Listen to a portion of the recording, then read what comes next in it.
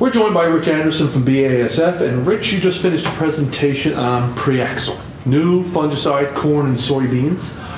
Growers obviously very familiar with headline. Tell us what Priaxor brings to the marketplace. Excellent. Well, Priaxor is a brand new fungicide registered for 2014 by BASF, registered in both corn and soybeans. And basically what it is it's a double mode of action product. So it does have headline, which growers are very familiar with in the product, and it's the full active ingredient load that you'd be used to from previous years of using headline, but it has a brand new product called Xemium. Now, Xemium is a different mode of action. It's a group 7, so you have a group 11 and a group 7 in there, which differs a little bit from some other offers in the marketplace. It's actually one of the first group 7s available to work in corn and soybeans here in Ontario. It is something with the Group 7 has a lot of different modes or different traits to it. One thing definitely is it does overlap in all the major diseases that headline would control, giving you another mode of action to work on it. But the real nice thing about Xemium is how it moves inside the plant and what it actually does. Now, Xemium is something that when it is applied to a soybean or corn plant, it locks itself very tightly into the waxy layer. And then it actually meters itself out kind of slowly throughout its life cycle inside the plant. Now, the average fungicide lasts 2 to 3 weeks long. Xemium will last the same amount of time, but what it will actually do is when it locks itself into the waxy layer and meters itself out slowly, it actually later on into the life cycle of a fungicide, being 2 to 3 weeks at the end, there'll actually be more active ingredient there. Some of our trials have shown after 10 days, there's still 43% of the actual Xemium still locked into the waxy layer that allows it to come out later. Now, this causes the Xemium to be much more consistent than headline and other products in the marketplace, because it does give you a fuller spectrum of control for longer. Yeah.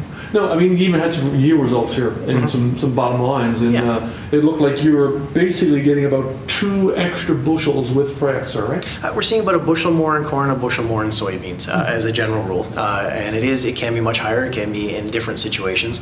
The one nice thing about the Xemium added to the headline in the Priaxor product, it seems to be much more consistent than headline alone.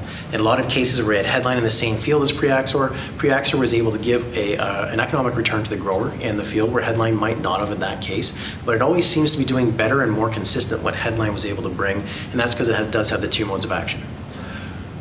Let's talk a little bit about soybeans for a second. Sure. I was interested, I've heard Dr. David Hooker talk about Priaxor. You know, he's done a lot of work on fungicides trying to see where they fit and the value and return on investment. And he's very pleased with what he's seen with Priaxor. Yes, actually the plots we had last year turned out extremely well. It is something we worked very closely with them on, and we're able to get the timing right. The headline in soybeans and Priaxor in soybeans really need to be on at the R2.5 time frame, which is just a few small pods on the very bottom of the plant. And at that time, Priaxor performed very well in his plots. It was something that did better than headline and did better than the untreated check for sure, and was one of the more consistent returns that he's ever had in one of his plots. And you said in your presentation it's really about more pods per plant, right? Yeah, that's what we're trying to get. 1 pod with 3 beans in it across 180 plants per acre will actually give you 4 bushels. A couple of things. You talked about, obviously, on the yield results, you're probably getting a little bit more consistent performance at those lower yield potential, fields. Yeah, in fields where growers have tried a fungicide in the past and may not have seen the results that they're looking for, Priaxor actually is something that works a lot better in fields where other fungicides can't do the job. It is something that's far more consistent in what it does in terms of returns, and in comparisons even to headline, it does do better. And it is something that we highly encourage guys that have never used a fungicide before or have used it and haven't got the results they're looking for. Look at the timing, trying to get it on at the proper timing, which is 1 or 2 pods an inch long as your target. Using the Priaxor product, which is more consistent and will give a better yield return, as an opportunity to really look at that whole technology of spraying soybeans again. A couple of quick questions, things that you touched on. First year, no IP, stay away from IPs. It is something that it is registered for all soybean types, but it is something as we go ahead and work with our partners in Japan, they want another year to look at the product before they bring it in for food grade soybeans only. So these are the ones that are contracted to Japan and are set up that way. So those ones there, to abide with what they're looking for, we'd like growers not to apply to IPs the first year. We're going to be targeting Roundup Readies or non-GMOs. a little later in harvest because those plants are healthy and they stay green. Yes, there is a stay green effect to fungicides. With the headline and with the Priaxor, we do see a leaf retention. So leaves stay on a little bit longer, but this allows the plant to capture more sunlight and more carbohydrates. And we actually get a bigger bean out of this and more weight, which gives you more yield. We usually do see a harvest delay. It can be 2 to 3 days on an average, and not every field does keep the leaves on, but when it does, we see some pretty good results. Yeah, and a big issue this year past, white mold. You've got some white mold suppression here. This is something that's brand new with the Xemium product. It actually does have some white mold suppression. Now it is suppression, just slows it down, but it is something, and compared to other products which are out there in the strobilurin family, which does have some white mold suppression, will have very similar amounts of suppression to help out with white mold problems. For control, though, still the best thing is planting wider rows, rotating, and other cultural practices.